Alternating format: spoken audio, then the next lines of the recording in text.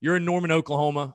You do your radio show and you talk Oklahoma Sooners, but you guys also talk the national landscape of college football and sports in general.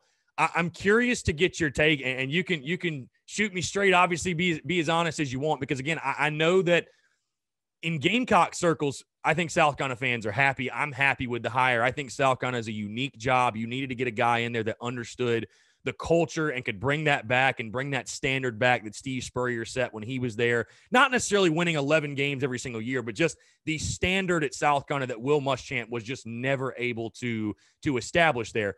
On the national level, I know this hire has some mixed reviews. I'm curious to get your take on it because, again, we heard names mentioned like Billy Napier, Hugh Freeze, Jamie Chadwell over at Coastal Carolina.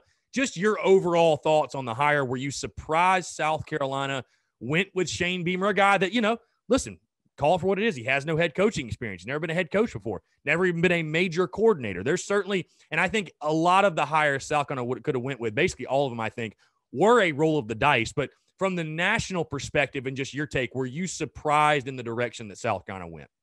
Yeah, because at first I said, not even being a head coach before, this guy hasn't been a coordinator. He hasn't even called plays before. So I guess my initial reaction was, is Shane Beamer getting this gig because of his last name?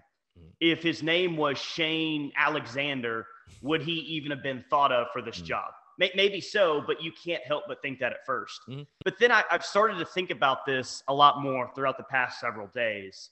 And the more that I think about it, the more that it does end up making sense to me, because I think that South Carolina needs to be unique offensively. They got to have their own calling card. Hell, when Steve Spurrier was there, what did he have? 3 consecutive 10-win seasons? Yeah, 11. They were doing 11, 3 straight 11-win seasons. So I think Shane Beamer can bring you that. I think it was a good out-of-the-box hire in the sense that, okay, we can get a guy that's been around Steve Spurrier. We can get a guy that's been under Lincoln Riley for a few years and coach for that guy. Maybe we can bring some of that offense to Columbia, South Carolina.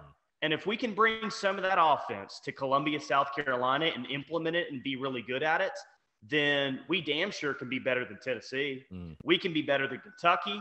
We're already better than Vanderbilt. We can be better than Missouri. So, if this offense works out, if Shane Beamer works out, what I'm saying is South Carolina could really plan itself, because that team needs to take control. Somebody can implement themselves as the third best team in the SEC East. And maybe if all the pieces fall right back into place, you can be better than a Georgia one year. Maybe Florida has a down year.